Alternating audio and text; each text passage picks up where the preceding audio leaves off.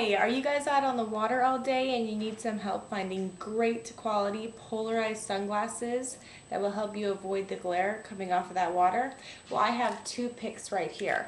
The first one is Smith Optics. This is called the Tenet, and these actually have a mirror coating, and these are glass lenses. So this is going to be a little bit heavier, but the clarity is amazing, and um, you're just not going to have any problem seeing anything off that water. So the Smith Optics Tenet is a great one.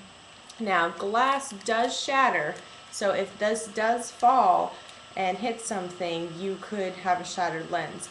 This other one that I'm going to show you is called the Canon Rhino.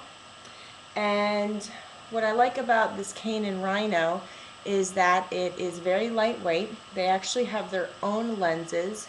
They're SR91 lenses.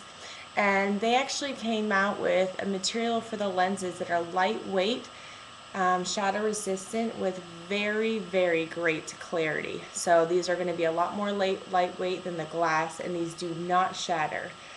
So just a little difference between the Smith Optics and the Canon sunglasses, but both are polarized and they are just exceptional clarity. So these are my two picks for boating sunglasses: Smith Optics Tenet and the Canon Rhino.